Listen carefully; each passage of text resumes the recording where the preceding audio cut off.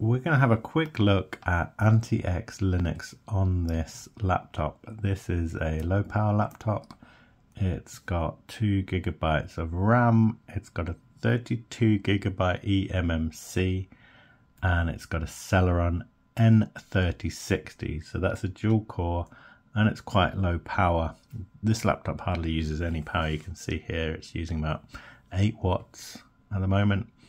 The battery's dead in it.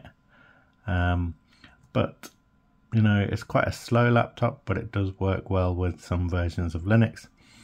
And AntiX Linux is something I've used before on a different machine that was even slower than this, and it worked really well on that. So let's just have a quick look at AntiX on this laptop. People have been asking me to try this on this little laptop, so that's what we're going to do. We're going to have a quick look at this, see how it performs. And it's booted into the desktop really quickly. Okay, so I've connected to the Wi-Fi. The system's using 242 megabytes of RAM. We've got 1.8 gigabytes total. Just ignore the sound over to the left here. There's another PC that I'm updating, and we're currently in AntiX. Just going to try and load a web browser, have a look around, see what's on here. We've got a terminal. So the web browser is Firefox, that is built in. Let's have a look at this. NeoFetch isn't there. There's HTOP. HTOP is there.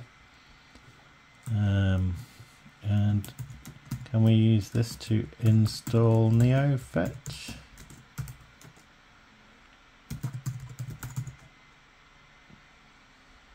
I'm not sure what the default password is for AntiX, but I'm sure I can find out online.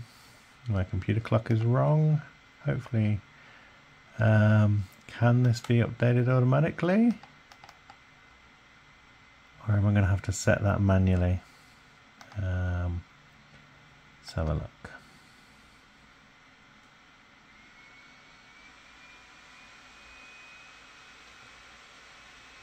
Control center.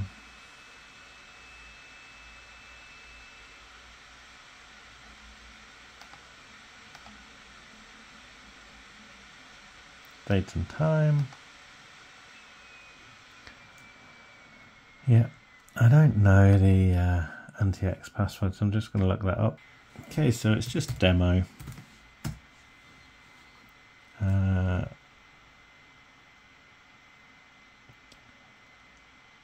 Set system clock. Can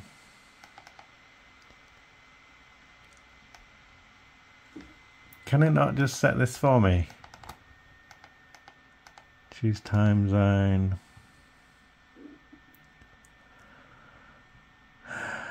This is not user friendly in the slightest. Use internet time server. Here we go. So we've done that and we've got the wrong time. Do you have the right date? So can we access websites now? Will it think we've got the right time? Yep, great. Okay. Let's go to WebGL Aquarium. Have a quick look at this.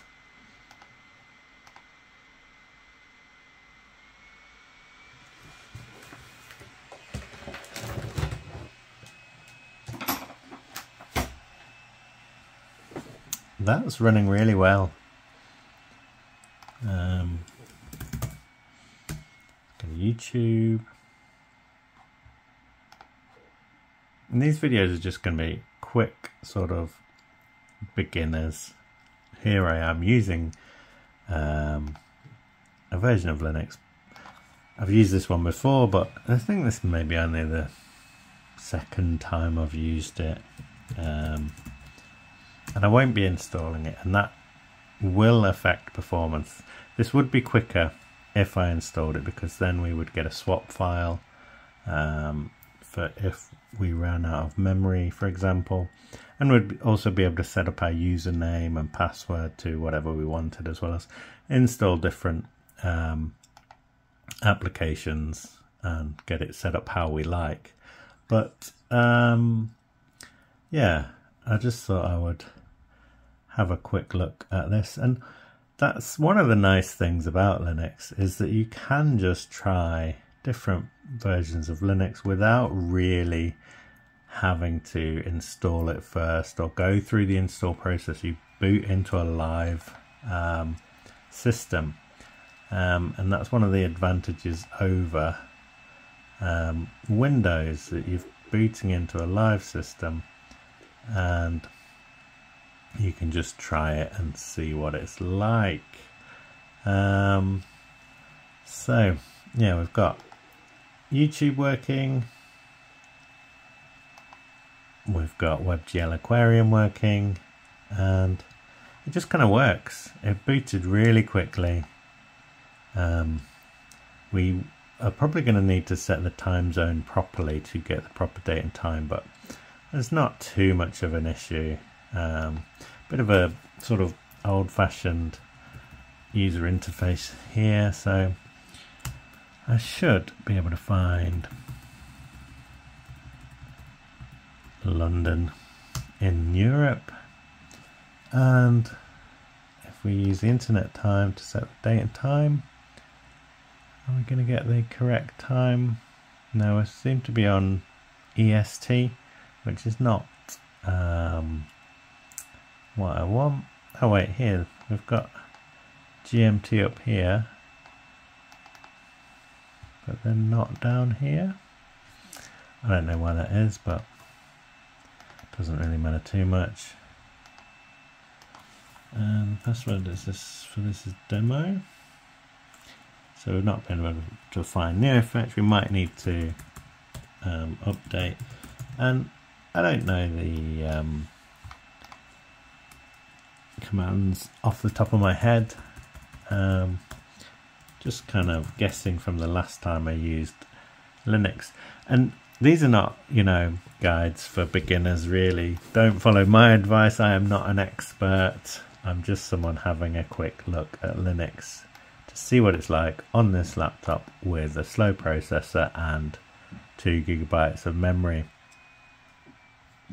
So there's lots of updates here, and I think that's another nice thing about Linux, is that you can choose whether you want to do the updates or not.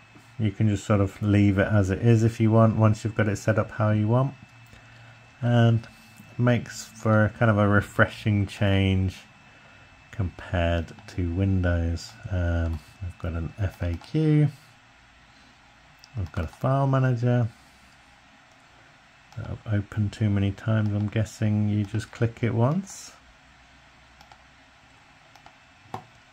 and I don't know why it's not letting me quit this.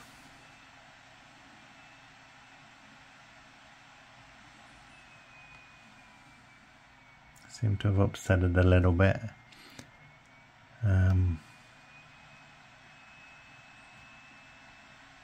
Not really sure what's happening now. But like I say, this is a slow little laptop, and if your system is even a little bit better than this, then you're likely going to get a better experience. So yeah, AntiX Linux on this little laptop. I think we'll end it there and have a look at another Linux operating system.